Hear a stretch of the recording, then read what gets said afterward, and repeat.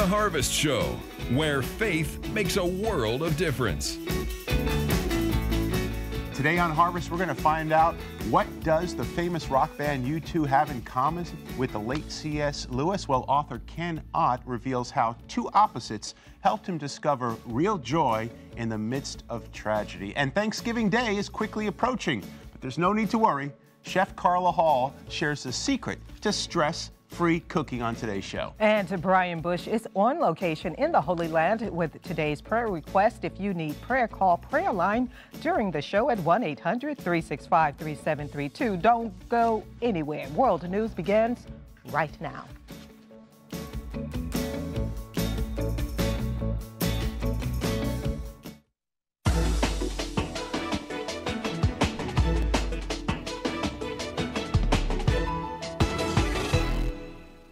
It is Wednesday, November 16, 2016, and here's what's happening in your world. Iraqi special forces have begun a new push deeper into the northern city of Mosul. They are facing attacks by rockets and suicide bombers from the Islamic State group.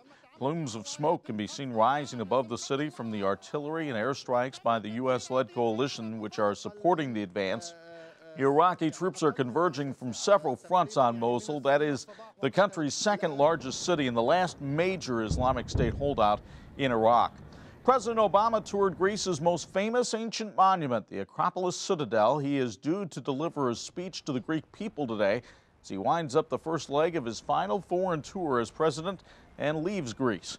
Obama, accompanied by a guide from the Greek Culture Ministry, walked along the Parthenon Temple, which was dedicated to the goddess Athena, who was considered the patron of the city of Athens. After his speech today, Obama leaves Greece and heads to Germany. Mexican President Enrique Peña Nieto is trying to reduce nervousness across his country after Donald Trump's U.S. election victory. Nieto says he will work to keep good relations with the U.S. and protect Mexicans living there. Meanwhile, Martha Sanchez, a member of the activist group Mesoamerican Migrant Movement, wonders how Mexico can absorb the millions of deportees Trump is threatening to send back home. Mothers of migrants who went missing on their journey to the U.S. marched in southern Mexico Tuesday, raising awareness about the plight of those crossing through the country. Republicans have renominated Paul Ryan to be House Speaker when next year's GOP-led Congress starts working on Trump's agenda. House Republicans picked the Wisconsin congressman at a closed-door meeting on Tuesday. That was not the video from that meeting, though. That video came from Kenya, where they are burning illegal weapons that have been rounded up. Now we're looking at what was going on in Washington yesterday, where Paul Ryan was renominated by the Republicans to be Speaker of the House. This leadership team is unified. This entire House Republican conference is unified. And we are so eager to get to work with our new president-elect to fix America's pressing problems. Maybe he can fix our tape problems, too. Some hard-right GOP lawmakers have said Ryan has not been a sufficiently aggressive champion of conservative causes. And Kenya's deputy president attended the burning of more than 5,000 firearms seized by authorities to discourage circulation of illegal weapons in a country battling extremist violence. Deputy President William Ruto presided over the blaze of rifles and pistols in 3 stacks about 15 feet high. Ruto said they were recovered in the country over the past 9 years. Kenya has very stringent gun laws. Obtaining a license there is difficult, but guns are smuggled through the porous border, especially from Somalia. And authorities estimate 500,000 guns are illegally held by civilians there. Hey, it's live TV, folks. Things happen. Coming up later, Chef Carla Hall shares the secret to stress-free cooking this Thanksgiving. But up next, author Kevin Ott reveals how two opposites helped him discover real joy. We're right back with more Harvest after this. When Jesus gave his great commission to go into all the world and preach the gospel to every creature, he was not just speaking to his disciples, he was speaking to you and me. Through the outreaches of LeSEA Broadcasting's television, shortwave radio, free Bible distribution, and prayer line, souls come to faith and are saved every day.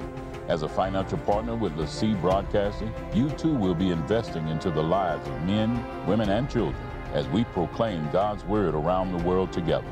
LeSEA Broadcasting Partners in Faith make it possible for millions to hear the Word of God in over 190 countries. You can be a partner in faith with us for as little as a monthly gift of $25. Your gifts help LeSEA Broadcasting bring life, hope, and love into a dark world.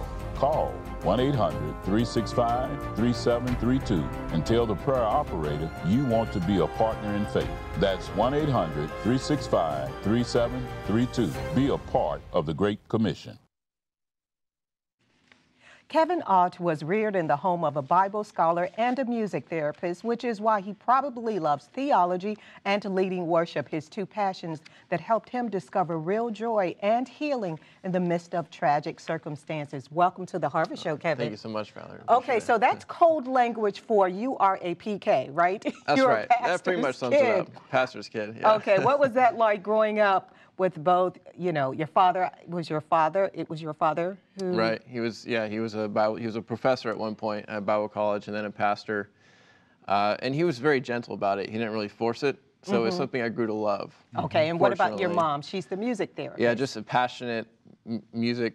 Well, my late mother was just crazy about music, and she loved helping autistic kids using music to help their development and their healing in different ways. So, okay, yeah. And I'd imagine that brought you healing because you went through a tragic situation. Tell us about that and how it brought you full circle. Yeah, so in 2010, just a few days after Christmas, I got the call that no one wants to get. My dad called, and my dad are close, but we're not phone people per se. So getting a call from him randomly out of the blue was not expected. And you got that kind of cold lump in your throat. And then I got the news my mom had passed away in the night.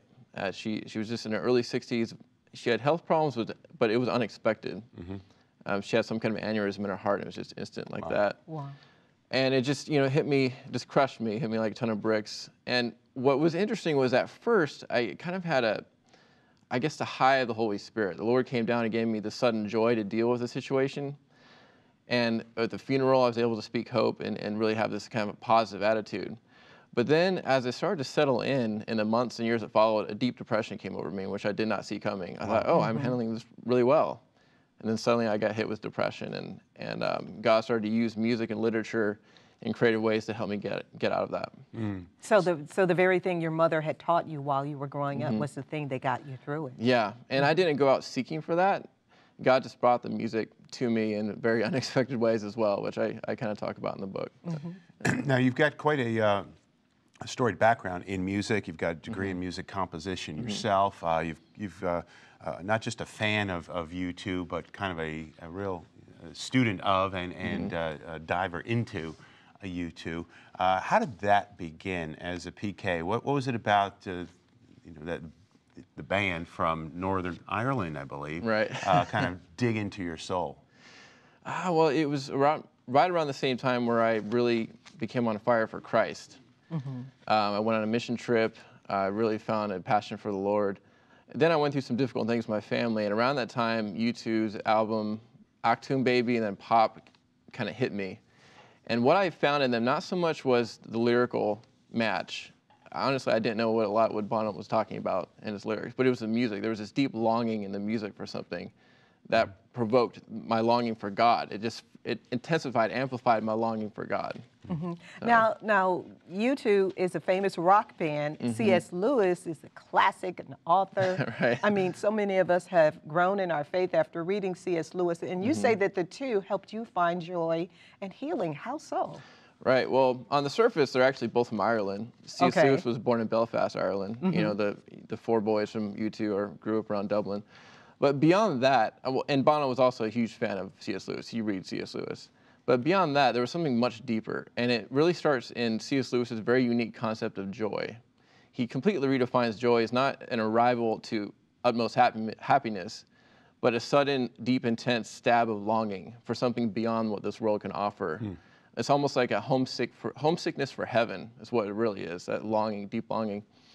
And he brought that idea of joy all throughout his writings. And U2, their music really actually amplifies that idea of joy. And I go into in the book that the actual music theory principles that U2 uses has some surprising similarities to that idea of joy, of longing, of looking beyond the horizon. And to really get there, I also bring the premise that music itself has an element of intelligent design in it, that God has built in, his fingerprints are all over music, the way the music structure, physics of sound works. And U2 just intuitively uses that physics of sound to express this spiritual longing that C.S. Lewis writes about. So it's very unexpected, but the common ground is there. It's powerful. Well, and you go really deep into it in your project, Shadowlands and Songs of Light. Why that title? Well, it begins that my journey began with shadows and darkness, and it ended with light. And Shadowlands is a term linked to C.S. Lewis. He uses that in his books. Even there's a movie called Shadowlands. And then Songs of Light. I originally had wanted the title Songs of Innocence or Songs of Experience, which is actual names of U2 albums, but we had to kind of change it up for copyright legal reasons. Yeah. Yeah, that got a little complicated. So Songs of Light made sense. The interesting thing too is, as a read-through devotional, what you call an epic journey into joy and healing, you kind of use some of Lewis's writings, but you also then say, okay, play this song in the background from U2 as you're going through this. So really kind of bringing the two together. Is this something you did personally and then put it together, or is it something that came to you for others to do? It did start personally. It wasn't exact in the order that you see in the book, but all the songs that are assigned to each chapter has its own song assigned to it, and it's a curated playlist. So as you go through each chapter, you can go to iTunes or Spotify and build your playlist song by song as you're reading. And then when you finish the book, the songs will remind you of each major point, because each song is tied to a major point in the book. But for me, it was more of a scrambled order of what you see in the book. That God kind of randomly used each song at different times, and then as I was writing the book, he kind of ordered it all for me, put it all together for me. So, what are some of the other themes that you talk about in Shadowlands? The other themes, well, besides music theory is a big part of the book actually, and I really explore it in common terms that anyone can understand, fun, creative ways to really understand music. So if you're a fan of music in general, it's meant also for a music fan. Just a fan of how even rock bands like U2, how they come together, what life is like in a band. So music fans in general will also like that aspect of it. And what is it that you really hope that is the takeaway for people that are maybe going through some things like depression or tragedy in life or sudden changes? What is it that you really hope that they come away with? Yeah, well, C.S. Lewis's definition of joy was a deep longing, and that's really what I want, is that people will come away with inconsolable longing for God in their life. And really, my secret that I told my publisher is that really A.W. Tozer's The Pursuit of God is actually my secret kind of playbook for this book. That's really what I'm trying to mirror, is Tozer and really provoking a deep hunger for God as they read it. Okay, so how cool is this? I think we have a picture of you with your daughter standing in front of the wardrobe closet of Lion, Witch, and Wardrobe. Look at that. So give us a story about that quickly. Right, yeah, well, Westmont College actually has the wardrobe that was once owned by C.S. Lewis. Wow. And if you go through it, the actual Lion, the Witch, and Wardrobe description of the wardrobe, it matches perfectly that wardrobe in every way. So that is the wardrobe owned by Lewis that he used to inspire the description of the wardrobe in the book. Wow. So. And you know, Kevin, I think it's so interesting and creative the way you have used your story in a book form and your love for music to combine the two to offer joy and healing to people. You know, Christmas is upon us. The Christmas season will be here before we know it. And there are people who go through depression and they're sad and lonely. Kind of speak to that person, you know, as you have spoken to your readers.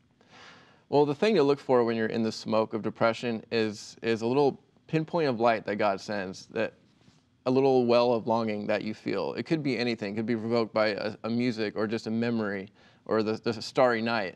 When you feel that longing, don't just let it come and fade, but actually let it move you to spend time with God.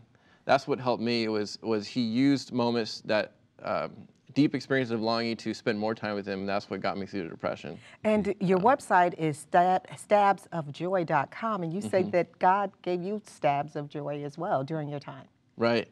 And it became more and more intense as the grief intensified. And that's what blew me away. In Christ, our joy and our grief can coexist. In the world, it's almost one or the other, but in Christ, they can coexist. And in fact, he gives us the ability to grieve more deeply, but also have a deeper joy. And he sends little stabs of joy. He uses all sorts of things, music, literature, all sorts of things to do it. So, I love it. To connect, thank you so much, Kevin. To connect with him, go to stabsofjoy.com or go to harvest-tv.com for a link to his new project. It's called Shadowlands and Songs of Light. Coming up later, Chef Carla Hall shares stress-free cooking tips for this Thanksgiving. I'm going to need them. But up next, Brian Bush joins us from the Holy Land with today's prayer request. We'll be right back.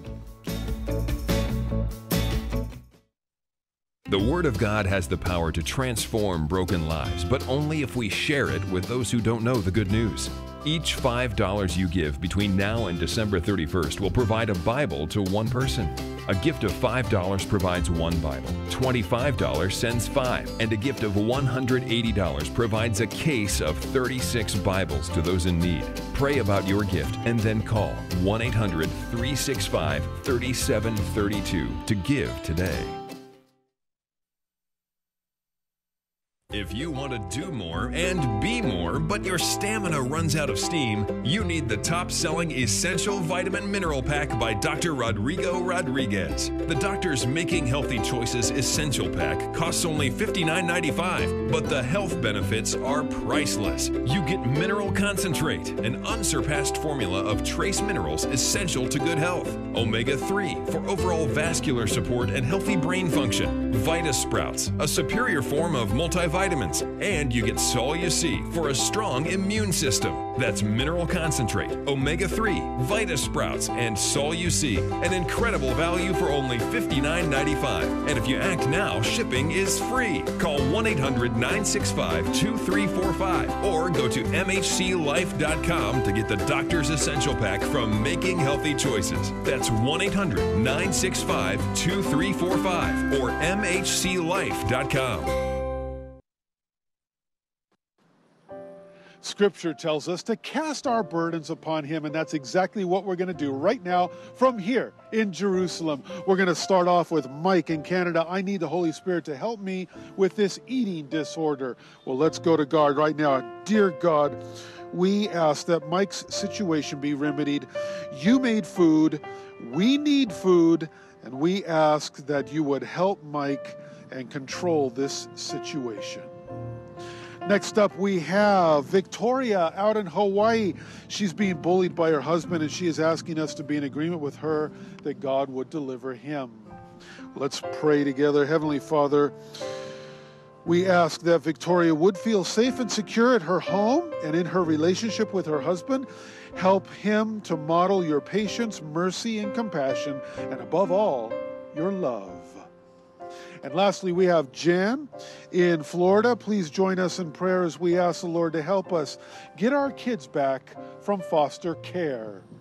Let's pray. Indeed, our God, we thank you for Jan, and we ask that the children involved could return to a home filled with peace. Thank you for the care that they have had, but we know, God, that you would prefer them to be with their parents, and we ask now that your will would be done in this situation and in all of the prayers that we have prayed this day, in Jesus' mighty name. Amen. Friends, feel free to contact Prayer Line anytime.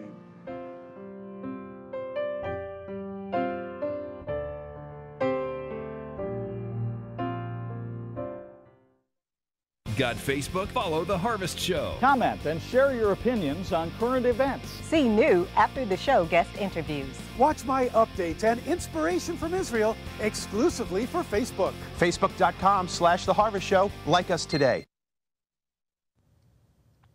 Between shopping for gifts and preparing delicious meals for the family, expenses can add up quickly during the holidays, but there are ways to spend less and reduce stress. Joining me to talk about it is the co-host of ABC's hit show, The True, Chef Carla Hall. Welcome to the Harvest Show, Carla. Thank you, Valerie. I love harvest in your name because tis the season. Yeah, for some great harvesting. Hey, I know most people are wondering how they can entertain and make delicious meals without losing their mind. Any tips for us? Yeah, I do not want anybody to lose their minds, and I want people to have it magical and everything, and which is why I partner with Aldi, because it's all about me sharing not what I know, but sort of helping people get through this season. But it's challenging, and it's challenging because I think people are like, oh my gosh, I'm going to spend a fortune. But you don't have to, and you don't have to sacrifice the quality. The two can go hand in hand. And so the first thing you need to do is to have a plan. So have a plan. I like to plan the menu based on a balance of hot dishes and room temperature dishes and cold dishes. So the first thing I do is see what fits on the stovetop. So put your pots here, and then see what fits in the oven. And by the way, these enamel-coated cast iron skillets happen to be at Aldi right now for the holidays. And I love these because they go from the stovetop or the oven to the table. You don't have to think about, what am I going to put in there?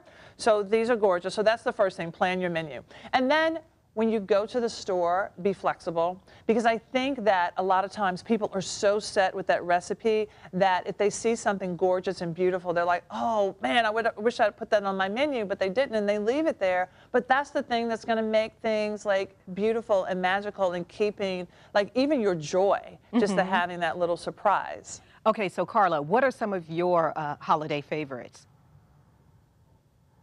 So for me, it's all about the sides. You know, I love the sides. Yes, the ham, the turkey, but I love the sides. So, excuse me. So this dish here is a strata, and it uses winter vegetables, but it could be really any vegetable whatsoever. Your staples here are the bread, you have the eggs, and you have the custard, but it can be any bread. I'm talking, it can be a stollen, it can be the brioche, it can be croissants, that can be anything, but your vegetables may change. So not only is this dish really good for Thanksgiving dinner, it's also really good for leftovers, because you have to plan for the leftovers too, because you're not going to be cooking, so this is great for the leftovers. Now, I talked about another thing that's great for the leftovers is pot pie. I feel, I'm going to go on record, I feel that I'm the pot pie queen, okay? So, but I take the pot pie filling, Valerie, and I put it on a waffle. And what? They have a baby. Seriously, it's a corn waffle with little bits of corn. I hear the angels. I hear the angels. And so I love this because you can put your turkey in there. You can put your ham in there. You have your chicken. You can make it vegetarian. So it can go either or. It's a great brunch item, a great lunch item, but also it's just sort of utilizing some of the things that you already have for the holidays. Okay, so Carla, before I let you go, I know this may sound a little strange, but the prettier the dish or the meal, the more difficult some people perceive it to be to make. So what's the secret to putting a meal like that together? No, the secret is garnishes. Like this ham is passive cooking. I glaze the ham, I put it on a beautiful dish, I put some things around it, sprinkle some parsley, and boom, boom, boom, out the door, showstopper. What? And it's passive cooking except for a little, like, can you do this? Oh, yeah, you can paint. Yeah. It's so easy. Okay. Thanks so much. No, that's it. But I think the thing is to be flexible. Yeah. Thank you so much, Carla, for joining us here on Harvest. Thank you so much. All the tips and recipes, aldi.us/holidays. Okay, you heard it from Chef Carla. For more information, go to makeholidayshappen.com or go to harvest-tv.com for more information. Harvest continues right after this. We want to help you live and pray intentionally in 2017 by sending you one of our beautiful and functional LeSEA Broadcasting personal prayer diary and daily planners. Each week in the diary, there's a selected scripture and the chosen country to aid you in praying while you plan your own daily prayers and activities.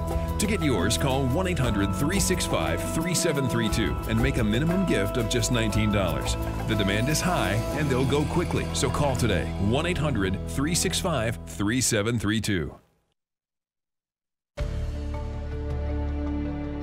I want to take a moment to mention a special initiative taking place between now and the end of the year through LeSEA Broadcasting, joint effort with Feed the Hungry, and that's to send 100,000 Bibles to people in need around the world. We've got over 133,000 kids that are part of Feed the Hungry's Every Child, Every Day program, and wouldn't it be awesome to get a Bible into those kids' hands? We know that the scriptures are a gift that keep on giving because the Word of God lives and abides forever, changes lives, and for just $5, you can send one Bible to someone who's hungry for the Word of God. A gift of $50 sends 10. A case of Bibles is $180. And if we each do our part, Chuck, we're going to make a huge impact. Well, and it's so important what you do with Feed the Hungry to meet their physical needs. But after you leave, and those physical needs may not be met as frequently anymore, at least we know that by putting a Bible into their hands, the spiritual needs are met. And that's just so important for these people, to let them know that there is a hope beyond the world that they're in right now. And that's what the Word of God can do in their hands. And whether that comes in Spanish or English, depending on which country we're sending it to, they have it and they can go back to it time and time again. And Chuck, what better way to spread hope than to send Bibles to these children and to their parents? This is the Christmas season and it is upon us. I mean, wouldn't it be a great opportunity to share the love of Jesus through a Christmas present by sending the Word of God? It starts with you calling that number 1-800-365-3732 and say, yes, I'll give that $5. I'll give that $50 to send Bibles to people who need them. And also remember, a case of Bibles, $180. That's my goal, to sponsor a box of Bibles. Thank you so much for joining us here on The Harvest Show. We have a lot more coming up tomorrow on Harvest.